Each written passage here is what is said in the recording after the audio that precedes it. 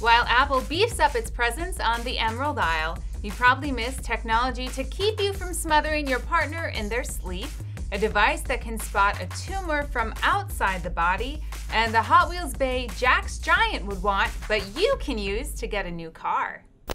Welcome to In Case You Missed It, where supermarket robots are just the thing we've needed to find which damn aisle the polenta's down. Robots for the win! Woo! Ow!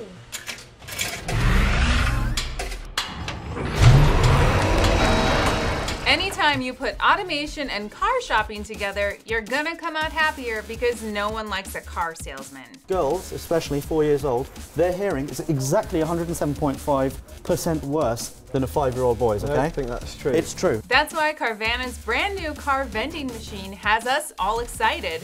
Opening today in Nashville, you can buy a car online, then pick it up from a vending machine like you would a giant soda pop. Also, it looks a lot like the Hot Wheels service bay that lived at my grandma's house. So let's go ahead and call this idea tested and approved. Hot Wheels. They're one of the ways I tell my kid I love them. I'd like to take you to sickbay and run an internunциal series on you. Can you walk? The Star Trek future we've all been waiting for just got a little closer. Stanford researchers developed a tricorder-like device that non-invasively scans your body for cancer. It's based on DARPA technology that uses high-energy microwaves to scan for buried explosives. So just as buried bombs vibrate at different frequencies, the Stanford team found that tumors vibrate differently than surrounding healthy tissue. The scanner should be in your doctor's office by 2030, just in time for pro skier Ian McIntosh to stop falling down this 1,600-foot Alaskan mountain. No doctors needed. He's apparently a miracle of God.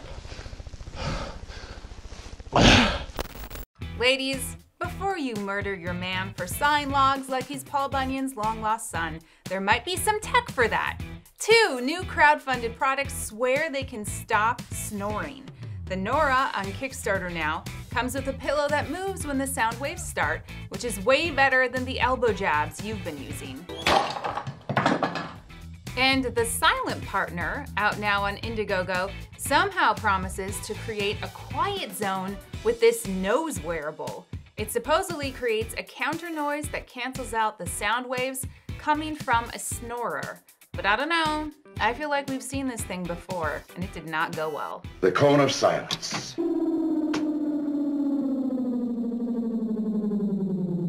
I am deeply concerned about the conference room. And finally, aspiring backyard beekeepers can use a video algorithm to check if their bees' flight patterns show whether the insects are stressed or sick.